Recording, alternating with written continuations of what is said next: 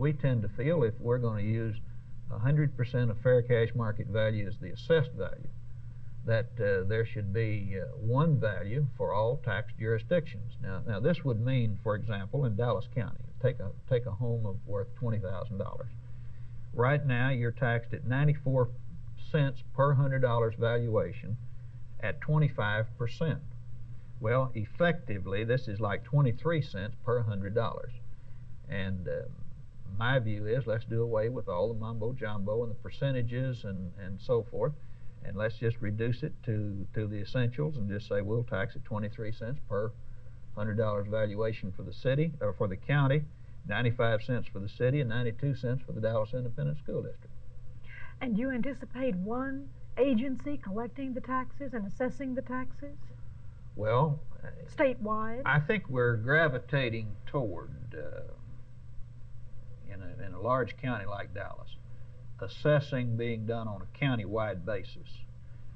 In some of your West Texas counties and other counties where they're less populous, maybe on an area basis.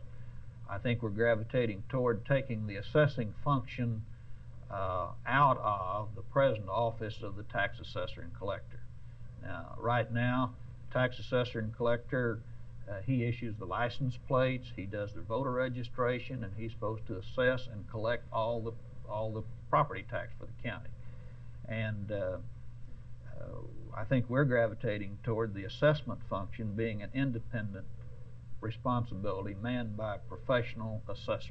Of course, it's quite one thing to talk about speculative land, agricultural land on the outskirts of Dallas.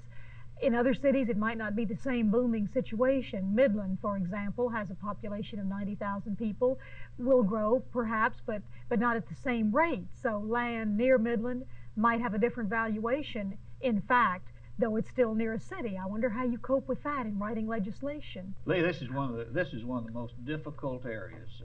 Now, the man from Dallas, we'll say, who buys some farmland for speculation, and he pays more than the land is producing.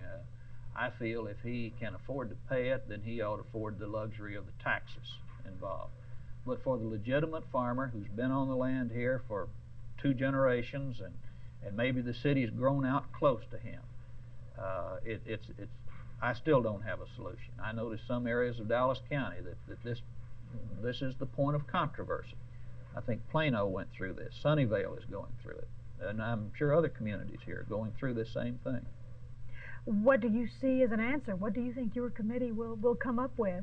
Or what alternatives are you considering? Well, I'm disposed toward giving the farmer, or the legitimate farmer and the legitimate ranch owner, some break.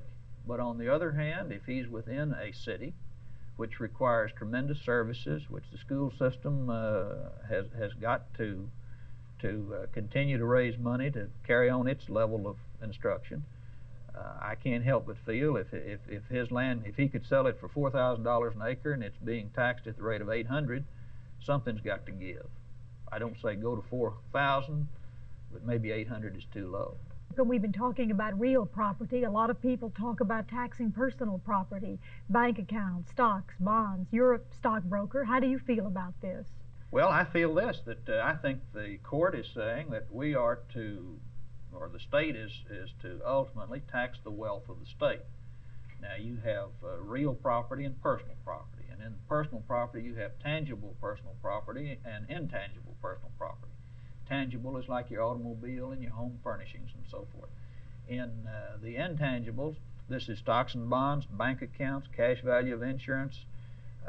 With respect to some corporations, some states contend that computer programs are intangible personal property of corporations. I feel that to be constitutional, we've got to take a look at taxing all of it. We've also got to take a look at removing a lot of the exemptions that exist today. You may have seen a recent newspaper article where one of our advisory committees is taking a hard look. Let's take, for example, religious property owned by religious institutions. If it's an office building or if it's some type of business, why should it not be taxed the same as other comparable businesses or buildings? House of worship, I'd say it would be exempt. But we can go on and on. even governments sometimes, school districts sometimes will buy 15 acres in a growing area knowing they're only going to use 3 acres for a school. They speculate on that extra acreage. Perhaps this ought to be taxed.